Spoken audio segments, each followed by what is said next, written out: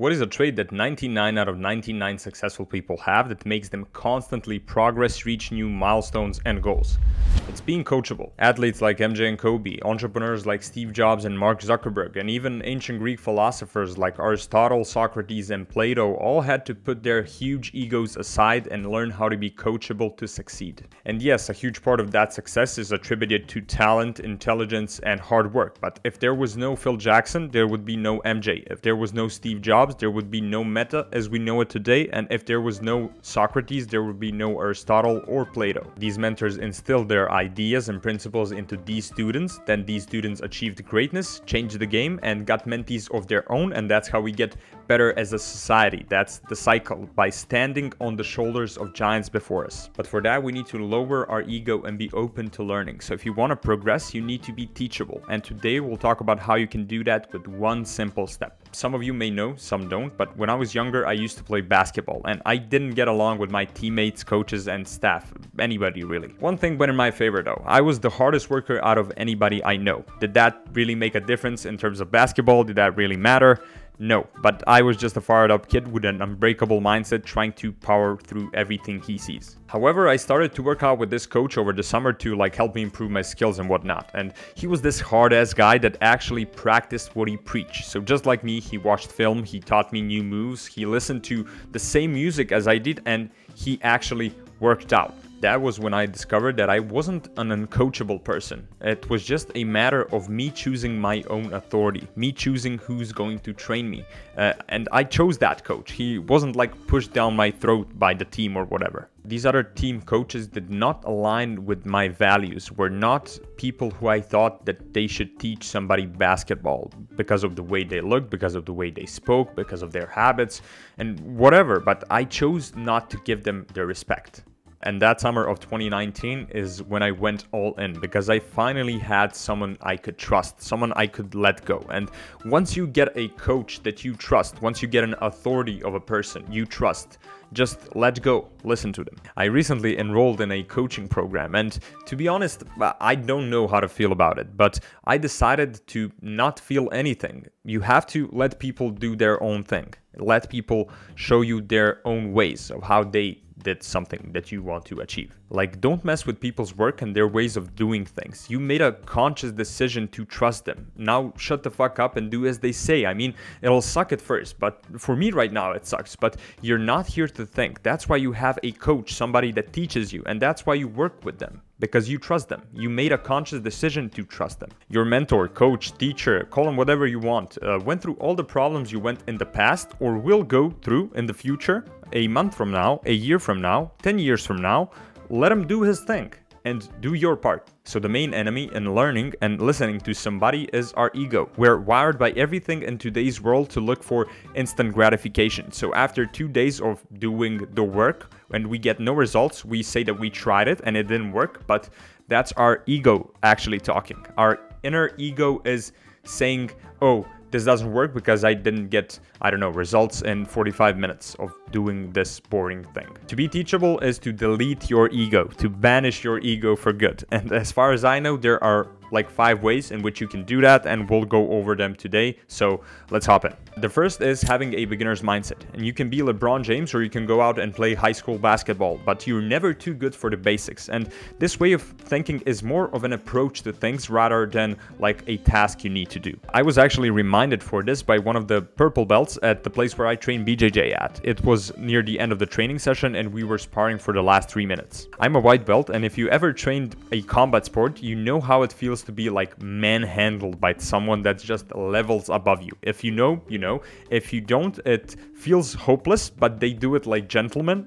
So you basically get your ass whooped nicely. So we were just rolling and he submitted me almost every time so effortlessly. His moves were so clean and swift. So I jokingly told him, it must be boring for you to spar with white belts all the time, haha. And I didn't get the answer I quite expected. He looked me in the eyes and said, no, I come to these sessions to try out new things on you guys, then I implement them later. White or black belt, I learn either way. His point was valid, and he was good because he never got out of that beginner's mindset of always trying new things out and always experimenting. I saw that even when he got into a sticky situation with a stronger, heavier white belt because he was trying out something new, he had no ego about it. And that's how you learn, by having humility and a beginner's mindset all the damn time. Take away from this, listen to your local purple belt jiu-jitsu guys, but really always try and have a beginner's mindset. The second way is to figure out your flaws and become aware of them. Ask yourself, what are you bad at? For me, it's design. I'm not good at it, but I still have to do it, so I just accept that I suck ass at it, and I actually leverage that to make my designs look unique. These are some designs that I make for my newsletters. Okay, you can tell me they're bad, but you can't tell me they aren't unique. I make them fast and they're cool to me, so I don't really care how they look to other people, because somebody that's interested in reading my newsletter and is coming to my website doesn't care about how my designs look. They care about how my newsletters make them feel and what I can do for them in my newsletters. So if there wasn't for me noticing my flaws, my ego would make me go into a 3-month mentorship for design so I can make a perfectly attention gathering, aesthetically pleasing design for my newsletters. That's, by the way, not that important at all. But my modest self is turning that weakness of not knowing how to design anything into a unique asset. The third way to banish your ego is to focus on the process. And whoa, another dude telling me to focus on the journey, not the destination. What a fucking invention. But it's cringe, but it's also really, really correct once you start doing things. So over the past year, I've noticed that a lot of these cliche things from movies and books are just true. The magic really is in the journey. The magic is in the struggle. It's actually in the struggle of the journey, and it's what you'll learn along the way, the experiences and the unknown that come with pursuing what you really want in life. And trust me, I'm not someone who romanticizes pain and suffering, but once you really think of it, what is the end goal?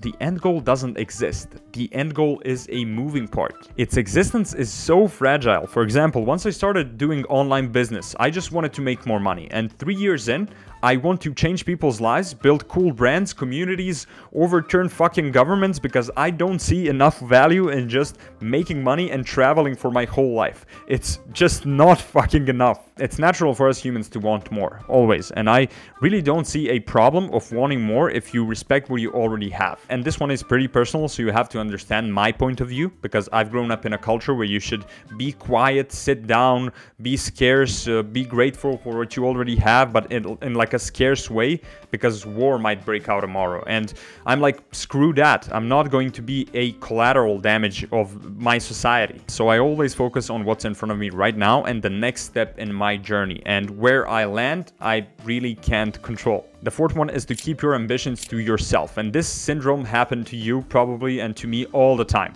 We get an idea, we become excited, we plan it out, we go out and tell our friends and other people our awesome plan, and then we end up never doing it. It's scientifically proven that if we tell people our plans before taking action, we are less likely to take action afterwards. And Andrew Huberman, a literal scientist, talked about this on his podcast, and he says that if we tell our friends we're going to make this whole body transformation, change our lifestyle, make it a fitness thing, that we activate systems in our brain that release a hormone called dopamine. It's a hormone that we have inside of us that gives us motivation, but the data tells us that that motivation disappears quickly after that, and then we're less likely to do the things that we told everybody we're gonna do. So it's literal science that supports the old talk the talk but not walk the walk syndrome that we all had sometimes in our lives and probably will have, because we're not perfect. The fifth and the final one is doing the work is enough. And this is simple, but you really have to get it. So hear me out. Doing what you can is enough. For me, life is about doing your part and not stressing about the outcome, because you really can't control it. For example, you can be as nice as you can to a cashier in a coffee shop, but if they decide to act rude that day, it's on them. You can't really control that, right? There's a lot of parts in life that an average person just can't control. For example, the politics, the weather, other people's actions, and also traffic jams. This is one of the basic principles of Stoic philosophy that I very much like, and it's called the dichotomy of control. Musonius Rufus said, "We must concern ourselves with things that are under our control and entrust the things that are not to the universe." So if you ever overthink things, just remember to do your best, and the rest is really up to destiny. That's it. Cool. These were the 5 ways you can lower your ego that you need to work on long term in order to become coachable / teachable / trainable. But what can you do right now to make a change? Don't worry, I got 3 rapid fire tips for you. The first one is to seek mentorships from people that have the skills or the life that you want to live. The second one is to practice humility. And the third one is to listen twice as much as you speak. There's no explanation for the 3 of these. Don't overcomplicate them and just constantly focus on practicing them in your daily life, and you'll see yourself learning so much and progressing rapidly. We're finished. Hope you found this advice useful, and if you did, comment on what you plan to use the most from this video. By the way, I'm so pumped because tons of you guys have recently subscribed to my newsletter, and I'd say that the videos here on YouTube are getting so much better, so that's cool. So yes, I hope this inspires the next Michael Jordan or Steve Jobs to become coachable and take over the world. It might be you never know. Thank you for watching. See you next Monday. Bye.